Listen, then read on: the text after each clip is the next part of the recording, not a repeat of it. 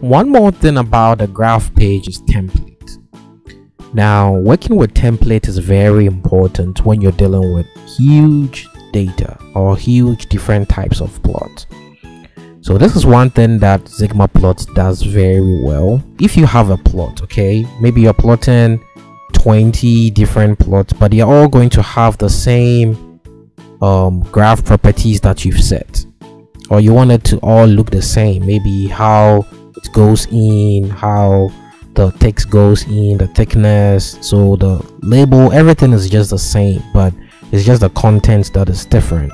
So what you do is very simple. You see there is this template section, so you can come to template. Now you have preset templates in the system for you, so there are like templates for bar charts, for all of these for you. The scatter plot also has a template for you, so you can come in and add it and apply. But you can also go to browse, and from browse you can go to whichever template that you save.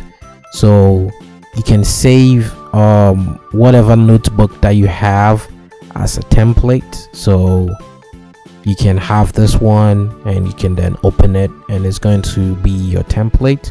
So let's say you want to have this as a template, you can just come to save as, right?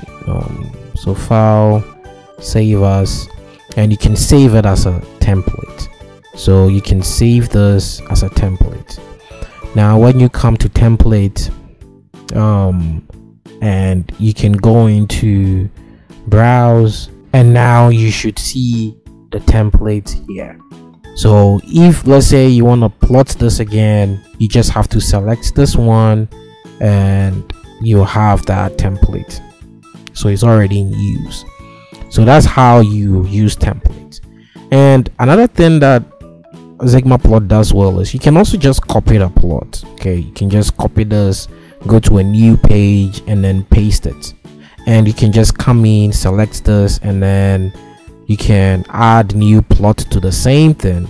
After you've done that, you can delete the old one. So that's also another way, and I think that's even the fastest way of doing stuff. So you can just copy paste and just go in, change the plot, adjust the axis, width and all, and everything is just the same.